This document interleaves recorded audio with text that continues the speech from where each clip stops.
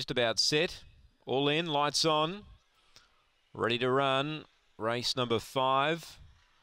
Set. Racing. Unleashed Thunder was away pretty well. Gets over to third. Webleg Breeze led. Now Sully's Girl to second. Railing up Thieving Fury. The favourite out deep. Unleashed Thunder copped a check. Powerbank got into bother. So to Gaza. Stella Lad makes ground from Unique Jimmy. But up the straight. Webleg Breeze is clear. Sully's Girl tries hard. Webleg Breeze too good for Sully's Girl. Stella Lad third. The favourite Unleashed Thunder found bother. It got fourth. Then Thieving Fury. Unique Jimmy. And Gaza and Powerbank, they tangled up down the back, and they were the last pair to clock in. So Webleg Breeze takes it. Number 1, Andreas Luca, the winning trainer.